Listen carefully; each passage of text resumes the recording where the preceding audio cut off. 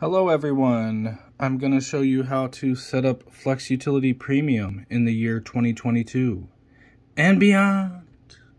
Very first time that you open the app, you'll be asked to allow display over other apps. This is so that the overlay tap button can show. Go ahead and press got it, find Flex Utility Premium, and check that. And now you'll have the choice to use legacy filters or sub filters. Legacy filters allow you to have one set of filters as seen here. I'm going to go ahead and set up my legacy filters now. For station code, enter your preferred stations separated by a comma. Make sure to enter them case sensitive as they appear in the Flex app. If they appear in the Flex app as all capitals, then you should enter them as all capitals, separate them with a comma. Do not leave a trailing comma at the end. For hours, you will enter the hours. This is the length of the block. I want 2 hour blocks, 2.5, 3, 4.5, and 4. As you can see, if you want, for example, 2.5, you would enter 2.5, and you separate with a comma. Press OK. For the pay filter, you will have 4 options. You could select blocks paying a certain amount or more, or you could select blocks paying a certain amount an hour or more. Advanced users can use the manual entry, or you can say select blocks paying any amount. We're going to say select blocks paying 22 an hour or more. The date filter, I only want blocks that are for today. I'm going to press edit. I'm going to tap today's date twice. I'm going to press OK. And as you can see, we have set up our legacy filters here. With these filters, we're saying only select blocks with these stations for this block length, 2, 2.5, 3, 4.5, and 4, starting between 11 a.m. to 9 p.m. paying 22 an hour on today's date. Now we'll talk about the other preferences here. Immediate accept will, whenever it detects the schedule button on the screen, it will attempt to schedule that block regardless of your filters. So that with this enabled, the idea is that when the schedule button's on the screen, it will immediately attempt to accept that block. This way it will potentially be faster then you could do another tap. If you're going to decline blocks, you want to disable this. If you have the new Amazon Flex layout where it's tap to accept, you don't need to worry about the swipe stuff. If you still have the old layout where it's swipe to accept, then you have the swipe direction here. It's pretty much left to right for everybody who still have the old layout. For alert sound, so get an alert sound when blocks appear, tap that, and you can either say get an alert sound for when blocks appear that match your station filters, or get an alert sound when blocks appear that match all your filters. I usually go with all filters. Select that. For block log will keep a record of the blocks that become available on your screen. In the Flex app, you can either log blocks that match your station filter, or you can log all blocks. I usually go with log blocks that match the station filter. Alright, with legacy filters, you also have this option here. You can choose to save what you've set up here as a preset. So I'm going to say this is a Prime Now preset. I'm going to say just call it PN, press OK, or press save. And now if I were to change the filters, I could just select that and they would change back to that. Then we have filter selection to use. If you want to disable some filters, you can do that. As you can see, I just disabled those. If I select it again, I can re-enable those. You can try to disable filters to see if it makes the app faster. Like if you're not using say you're not using the hours filter, you could go ahead and disable it and see how that performs.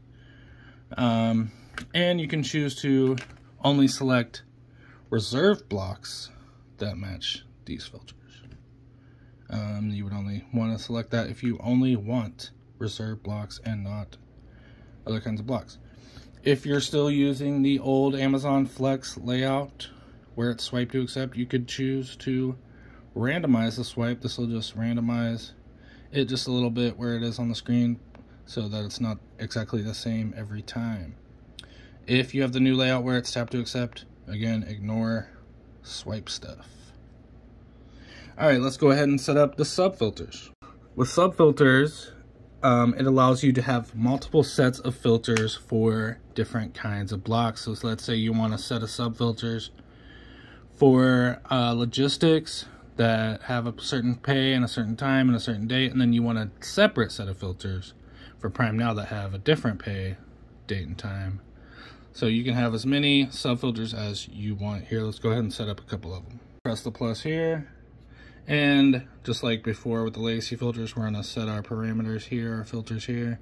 So here I've set up a sub filter for Prime Now and Whole Foods that are 2, 2.5, 3, 3.5, 4 hours long, starting between 9 a.m. to 9 p.m. Paying $22 an hour for today's date only. I'm gonna press create. And now I could create another sub filter for say logistics with a different set of parameters. So let's do that. Press plus again. And so I've set up my logistics sub filter for these stations, this length of block, these start time between 11 to 1 p.m. paying $22 an hour. And I have blocks for today or tomorrow. Press create. And as you can see, I have two separate sub filters with different stations and pay start time parameters. This is very useful for when you have different preferences for different stations and types of blocks.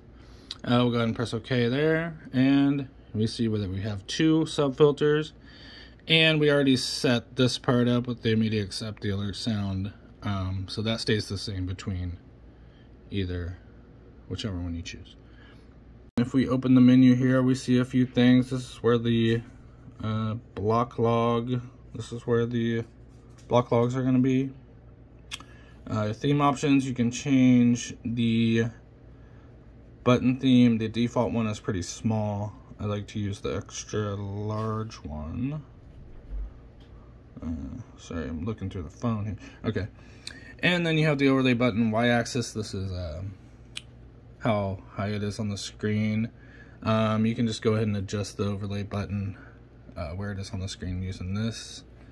And you can disable the button click sound when you tap the overlay. It makes a sound if you want to disable that and do that. Okay, and then we have the advanced. Advanced is only going to be for users who still have the old Flex layout where it's swipe to accept. If you have the new layout where it's tap to accept, don't worry about this at all. There's a separate video for advanced that I'll link in the description. Opt-in crash reporting. If your app has a crash, it will report it to Firebase Crashlytics. There's some info here about what that is and privacy policy. It's definitely helpful to me as a developer if you enable this. I appreciate it. What we need to do is navigate to the Flex offer screen, and keep in mind that Flex Utility Premium does not automatically tap for you. You're going to need to tap yourself. And that's all you need to do, is just tap this button when a block appears that matches your filters. If you enabled the alert sound, you'll get an alert sound, and the app will attempt to accept the block that matches your filters.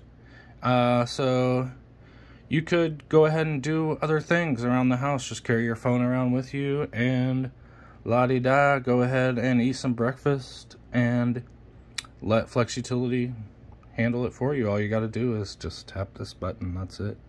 If you have any questions or concerns or need help, contact James at flexutility.app. Thank you. Appreciate it. Have a great day. If you want to see what it's like to catch a block using the app, check out the Let's Tap video series. I'll go ahead and link that in the description as well. Thank you. Have a great and awesome day. I hope you catch lots of blocks with Flex Utility Premium. Appreciate it.